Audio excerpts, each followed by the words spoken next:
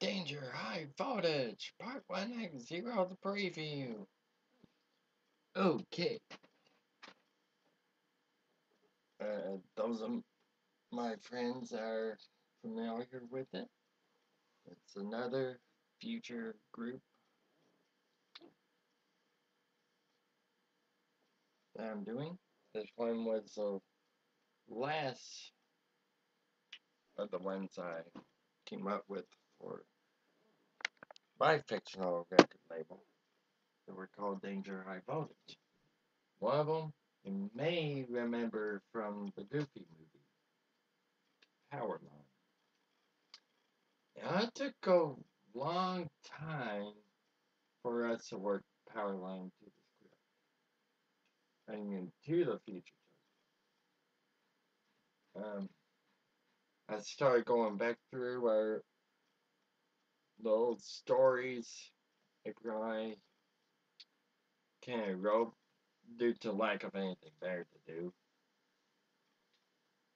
And I mean, these stories go all the way back to 2005, 2025 to them. And Zero made the remark, we have a hard time getting Powerline on record label because of his ego problem. Well, about 6 years later, he finally found his way to the future chart. It wasn't easy, and I think we stopped having future movie situations or something like that, so that freed up a slot for him.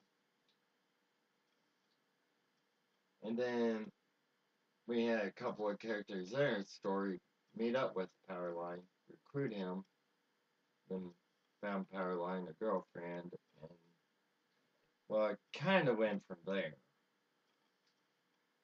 They only made it through two feature albums, a partial third one. So Act 1 is going to be stuff from their first album, Our Turn to Stand Out. The second act is going to be stuff from their second album, Watch the Wires. The third act is going to be what was planned for their third album, No Cross Wires, and then I'll go right into some encores to end the show. I'm sorry if I'm not really in frame this time, because I am looking through the folders that kind of in front of my bed. And the art group featured tonight is one of April's ideas she had way back when the chart started. The group was called Sugar and Spice. She made a song list for it, but I don't know why, but she never borrowed piecing together it as a cassette. So, here is some nearly 20 or 30 years later, depending on how you look at it.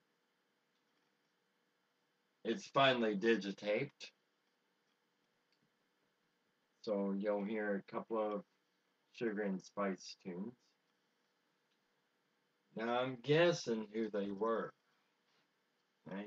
I sort of remember talking about it, the idea for Sugar and Spice, but it was so long ago.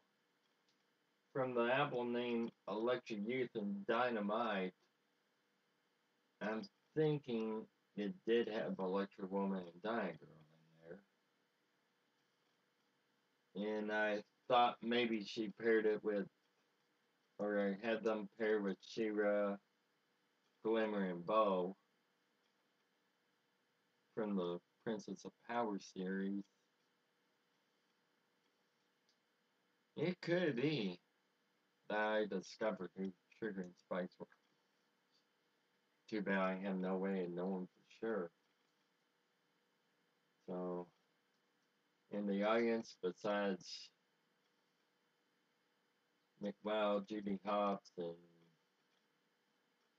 Gazelle. I have Goofy, Max, and Roxanne from the Goofy movie, as well as some of She-Ra's friends from her cartoon. They may not be cutouts put to scale, but they're the best I could do in such short notice. So I'm ready to start this concert, and we'll see what happens.